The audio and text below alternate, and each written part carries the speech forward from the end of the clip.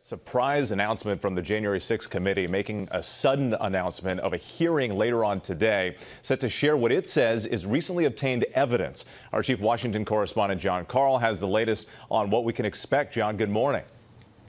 Good morning, Whit. Today, the January 6th committee will hear live testimony from a White House advisor.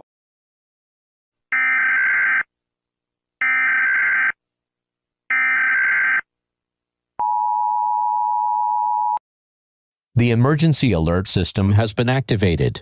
This is a national emergency. All broadcast and cable systems shall transmit this emergency action notification message. Important instructions vital to your safety will follow.